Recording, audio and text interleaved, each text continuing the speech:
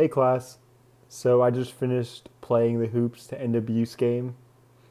Um, I think it's like a great idea. It's like a great way to spread awareness and make it engaging for people to learn the facts about domestic abuse.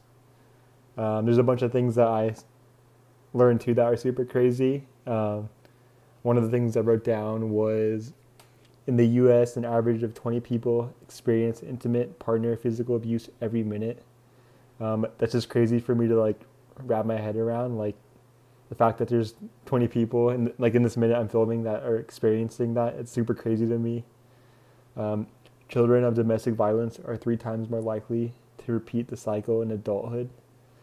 That's crazy to think about.